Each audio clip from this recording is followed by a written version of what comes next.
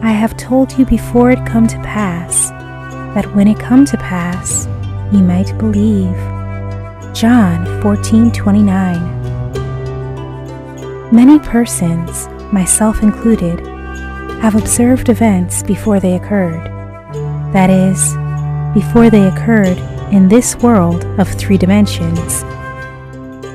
Since man can observe an event before it occurs in the 3 dimensions of space, life on Earth must proceed according to plan, and this plan must exist elsewhere in another dimension and be slowly moving through our space.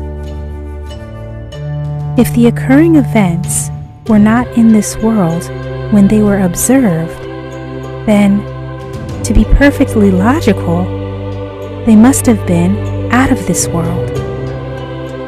And whatever is there to be seen before it occurs here must be predetermined from the point of view of man awake in a 3-dimensional world.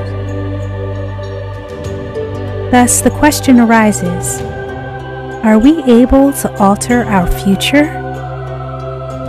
My object in writing these pages is to indicate possibilities inherent in man, to show that man can alter his future, but thus altered, it forms again a deterministic sequence starting from the point of interference, a future that will be consistent with the alteration. The most remarkable feature of man's future is its flexibility. It is determined by his attitudes rather than by his acts.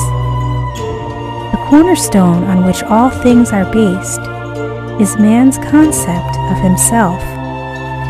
He acts as he does and has the experiences that he does because his concept of himself is what it is, and for no other reason. Had he a different concept of self, he would act differently. A change of concept of self automatically alters his future.